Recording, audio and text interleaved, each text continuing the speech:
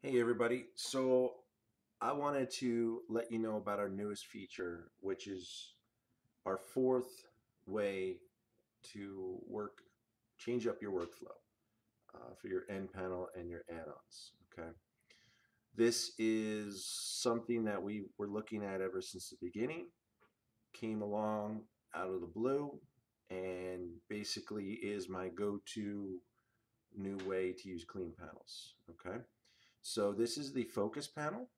Okay, so what the focus panel does for us, which is awesome, it brings up a menu.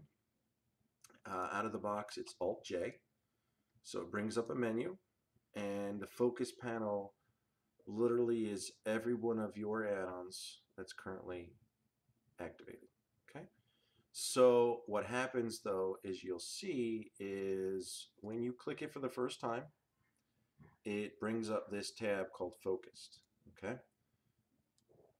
so as long as you're on this Focus tab, anytime you bring up this menu, it'll replace whatever was in there last. So the neat thing is you could literally just be cruising along and just go to town. These are all in alphabetical order.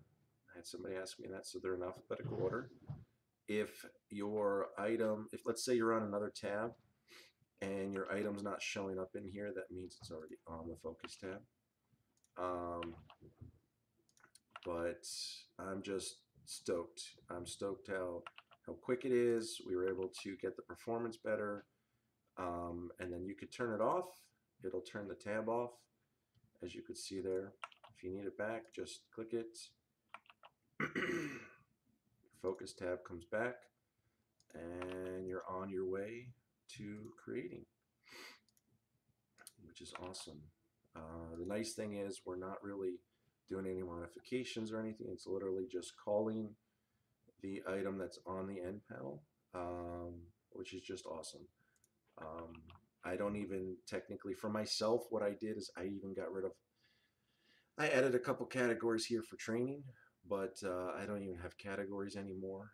Um, I'll make some items here that are on all the time that I use, like work photographer and all, and the rest I just use on the focus panel, which is awesome.